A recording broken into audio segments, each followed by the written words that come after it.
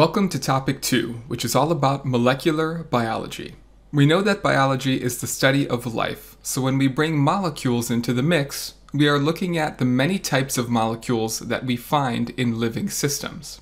Molecular biology explains living processes in terms of the chemical substances involved. And trust me when I say that living processes have a lot of chemical substances. This area of study can be a bit difficult to wrap your head around because all of the components are extremely small and similar in scope to what you would learn in a chemistry class. The easiest way to remember all of these tiny components is to relate them back to a larger biological concept, which is exactly what we will do together. Let's get started. When we look at all life that we know of, it is based around one specific element called carbon.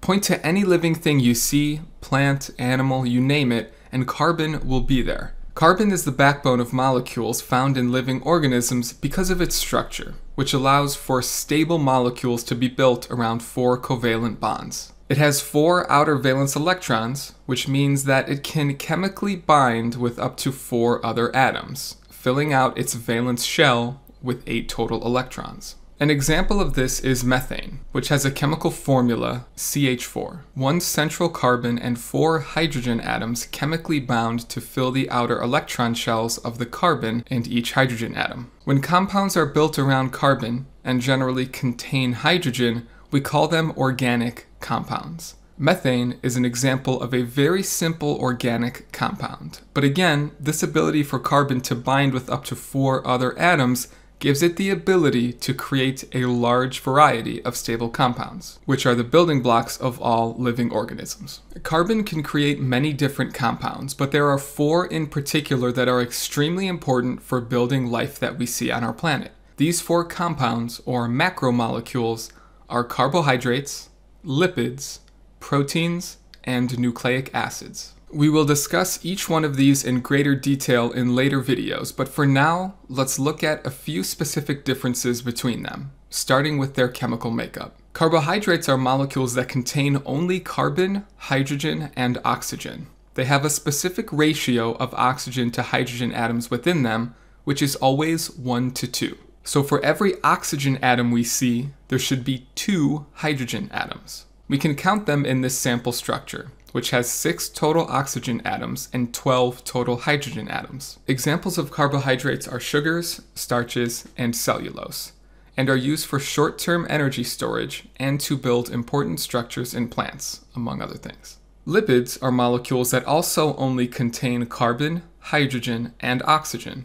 The difference here is that they do not follow the 1 to 2 ratio with oxygen and hydrogen. In our example here, you can see that there are a few oxygen atoms with a large number of hydrogen atoms. Examples of lipids are fats, oils, waxes, and phospholipids and cholesterol, and they are used for long-term energy storage and cell boundaries. Proteins are molecules that are made up of carbon, hydrogen, oxygen, and nitrogen. They follow a general structure with their building block, which is called an amino acid, that has a nitrogen bound to a central carbon, which is bound to another carbon, NCC. There are other important components that branch off of this base structure that we will talk about in the future. Examples of proteins include enzymes, and they are used to regulate cellular processes and build cell structures. Nucleic acids are made up of carbon, hydrogen, oxygen, nitrogen, and phosphorus. Their base unit is called a nucleotide, which we will talk a lot more about later. Examples of nucleic acids include DNA, RNA, and ATP, and are generally used for carrying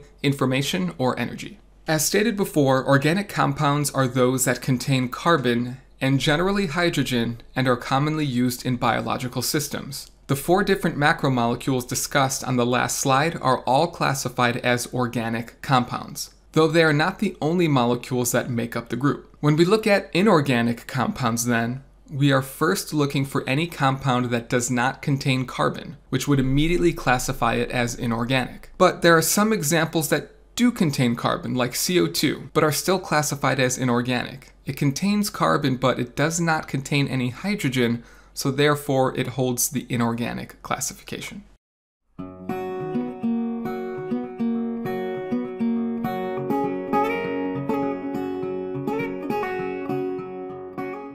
Being able to tell the difference between macromolecules is important, but it's also important to understand how they are used within reactions in the body.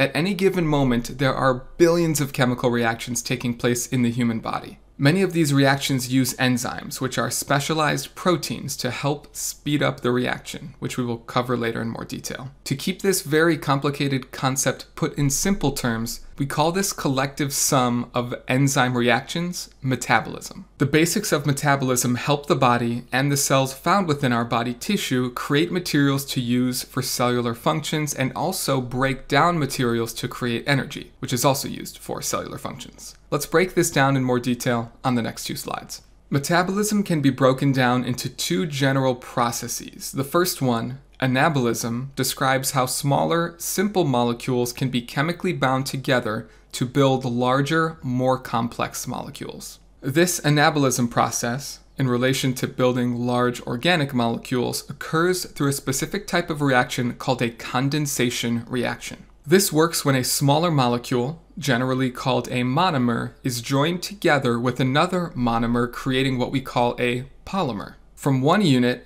mono, to many, poly. Recall that all four of our macromolecules are based around carbon, hydrogen, oxygen, and a few other key elements. So when these monomers are put together, they reallocate their bonds to push out 2 hydrogen atoms and 1 oxygen atom. And if you know a bit about inorganic chemistry, you should know that 2 hydrogen atoms and 1 oxygen atom create water, H2O. This is a condensation reaction because it bonds the 2 monomers together and creates, or condenses, a water molecule as a product. We build up macromolecules with anabolism, but we break them down with a different process called catabolism. Catabolism is a process that explains how larger macromolecules are broken apart into their monomer components to be used for a cellular function, or to be rebuilt into a different, larger molecule again. The cool thing about this process is that it is the exact opposite of anabolism. To split these larger molecules apart, water is used and consumed in the process, breaking the connecting bond and using the 2 hydrogen atoms and 1 oxygen atom from the water to reform the original bonds seen in the monomer form. This process is called hydrolysis. The prefix hydro refers to water, and lysis describes components being separated or broken apart. Anabolism and catabolism are never-ending processes happening in the body, breaking down and building up molecules as needed by each and every cell.